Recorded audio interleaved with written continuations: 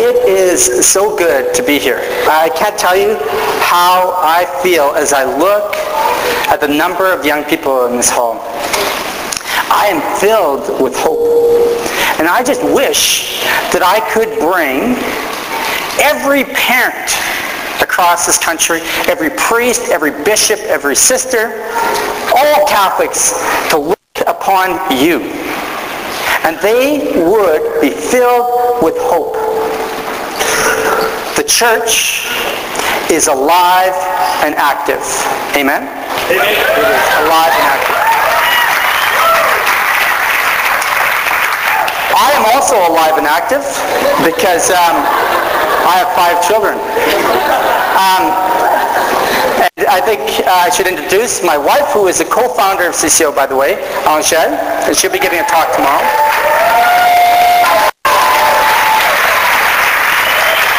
My oldest daughter, Mylène, Joe, Caleb, Natalie, and Jana.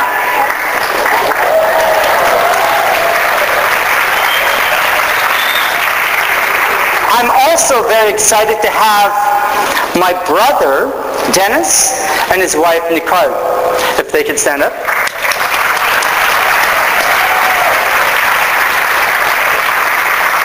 And I'm extremely excited that their daughter, Melissa, is here. Why I'm excited for Melissa to be here is because she is my goddaughter.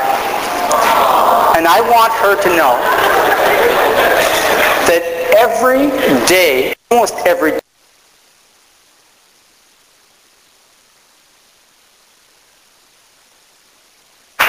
almost every day of her life, I prayed for her. And so this is the first time she's going to have an opportunity to see CCO and to hear me speak. But I understand, Angèle came to me a few minutes before I came up here, and she said that Melissa was in the washroom. And there's a couple girls, I don't know where you are, but you were saying, Andre is the next speaker. I love to hear him. He's great. Oh, I'm so excited to go and listen to Andre. And Melissa heard this, and she goes, that's my uncle. Are you serious? Anyway, Melissa, yes, I am your uncle. But I want you to know, watching this video reminds me how difficult it is to be a founder. It is difficult. It's not easy because over and over again, your weaknesses are exposed for everyone to see. I want to share a couple experiences with you. A couple years ago, there's this priest who really is very supportive of CCO. And he was telling a couple staff that when Andre comes in town, when your founder comes in town, I really want to meet him. And so he got his wish. I came and visited, and he came right over to me and he says, Andre, I just want you to know that I think CCO is great, and you're the founder, but I always thought you'd be taller. See? At that moment, I realized I wasn't 6'2". But also, a couple years ago, I was giving a talk. And after the talk, I went to the back, and there was this professor that came over to me. And again, he was very supportive of CCO. And he said how great it was. And he goes, you know, CCO is a unique ministry in so many ways. Like, I've done a lot of study of church history, and founders are always well educated. I guess I should have been in school, but anyway. There's one person that said, you're the founder of CCO? I thought founders were dead.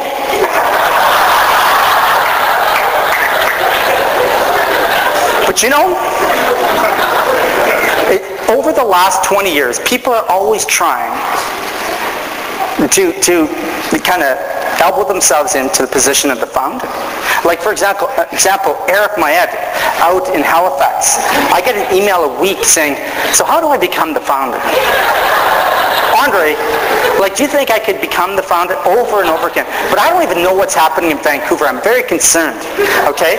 I was at the Eucharistic Congress in Quebec. We're at a retreat house. And Brett, now you heard Brett this morning, huh? Great speaker. Didn't he have things to say? He's been a great friend of mine, but he's been around for a long time doing great things in Vancouver, part of this movement called CCO, which I'm the founder.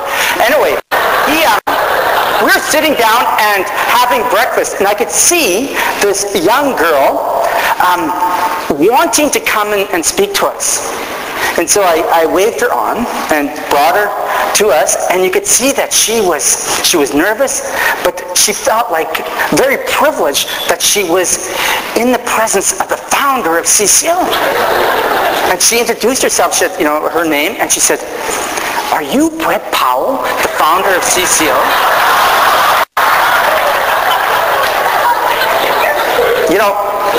It's been difficult, but there's been some perks to being the founder of CCO.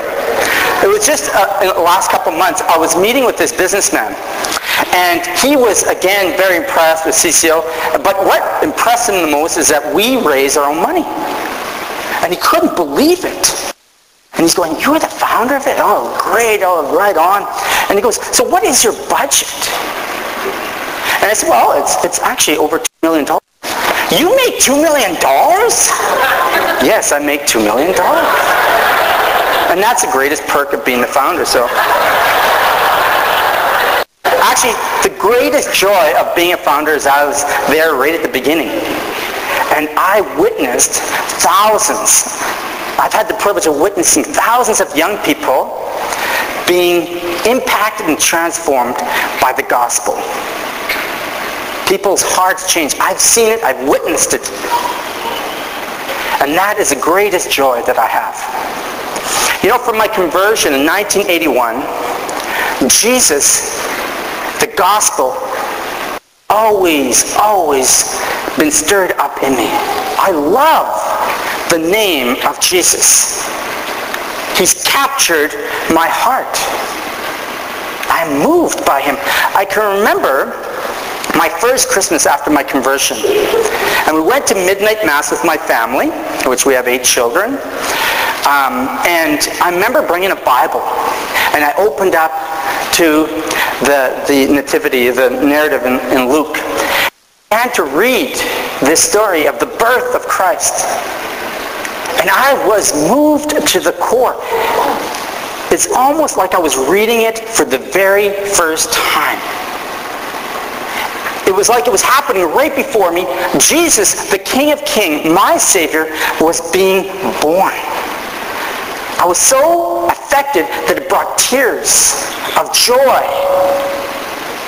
And so I was moved so much that I gave and directed my brother Rolly to read it. I said, "Look at this." And he looks at me confused and said, "Oh, sure." And he read about a line. He said, "Thanks a lot." Obviously, he wasn't as impacted by this passage as I was. But Jesus was coming and becoming alive. Every time I hear his name, I was moved. Sometimes this zeal for Jesus brought me to places which put me in uncomfortable positions.